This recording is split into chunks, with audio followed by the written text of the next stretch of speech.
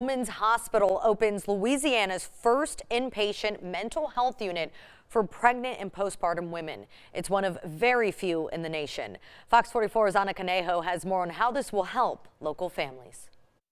If we look at mental health concerns during pregnancy and postpartum, it affects about 1 in 5 women. Dr. Enrique Fleches is the medical director for behavioral health services at Women's Hospital. He says there's a big health problem that needs more attention. We know that perinatal mental health issues are actually one of the leading causes of complications in pregnancy and childbirth. A sad fact, but there's hope right here in Baton Rouge.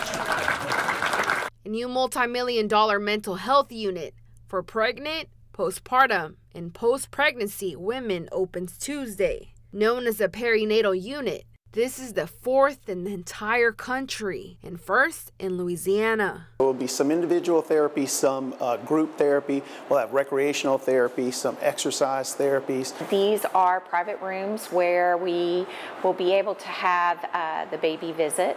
Chief Nursing Officer Cherie Johnson says this new facility has everything a woman in this situation could need. We have access to lactation consultants, access to maternal fetal medicine physicians, and our OBGYNs. Director of Inpatient Psychiatry Dr. Kelly Cannon says having these options for mothers and mothers-to-be could lead to fewer pregnancy complications, making a huge difference for families right here in the capital city. Our message is simple.